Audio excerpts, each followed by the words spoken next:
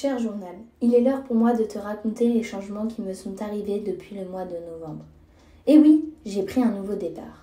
J'ai commencé un nouveau job dans la boutique de vêtements Ferdinand et Agapanthe. C'est un grand magasin de 250 mètres carrés dans lequel on trouve des vêtements hommes à l'étage, le linge de maison au sous-sol et la collection femmes au rez-de-chaussée. Mais quel est mon job dans cette boutique ? C'est simple, mon job est de communiquer. Cher journal, je vais tout expliquer en 10 étapes. Première étape, on s'inspire sur les réseaux sociaux, à la recherche de nouvelles idées, à l'image du magasin. Deuxième étape, créer un plan de communication. On organise les thèmes, les shootings et les publications à venir sur les différents réseaux sociaux. Troisième étape, la mise en place du shooting, c'est-à-dire le choix des produits, le choix du mannequin et le choix du lieu. Quatrième étape, c'est l'heure du shooting. C'est le moment où je me transforme en photographe. Et j'avoue, j'adore ça. Cinquième étape, c'est l'heure du rangement.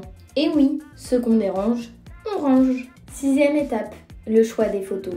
Souvent, cette étape se fait à plusieurs afin d'avoir des personnes représentatives de nos objectifs. Septième étape, j'utilise les logiciels dont j'ai besoin. Huitième étape, je fais valider par les gérants. Neuvième étape, je poste sur Facebook ou Instagram. Et la 10e étape, je rentre chez moi, fin de ma journée.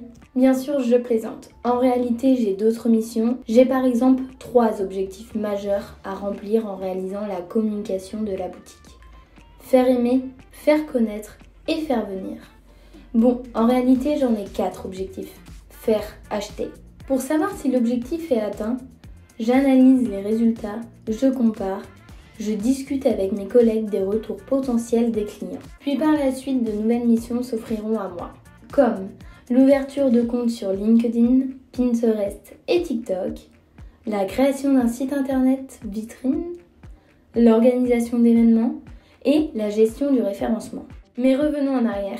Et oui, parce que pour pouvoir retransmettre au mieux les valeurs de l'entreprise, l'énergie de la boutique et le savoir-faire des vendeuses, je devais réaliser une formation de 2 mois en vente pour comprendre le cœur du métier de l'entreprise, le conseil.